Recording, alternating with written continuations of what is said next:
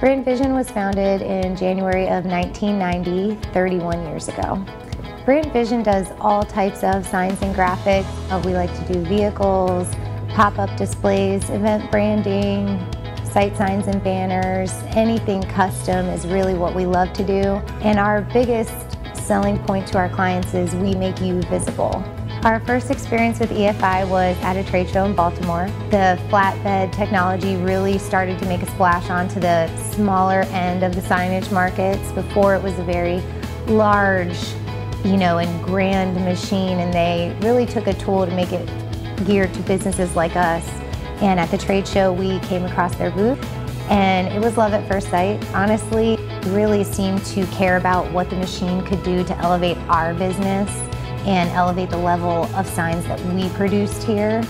And that was it. We, 2 weeks later, bought our first printer from them. When we were looking at upgrading to newer technology, we never thought about any other company but EFI. This is our 4th printer. We have transitioned as we've evolved. We've upgraded our technology. We've always stuck with them. Their service really is unmatched in this industry. Their service technicians are extremely knowledgeable people. They really care about the business. So upgrading into the H5 has definitely helped us to expand our offerings. In addition to the LED curing that largely eliminates our waste, it also gives us a little bit of an edge on size and speed. We can make things bigger than we could before. We can drop white ink, which is always a beautiful thing to advertise to people. A lot of people don't even realize that dropping white ink is a privilege. It's not something that all of the equipment will do for you. The H5 drives business for BrandVizion. Bigger is always better.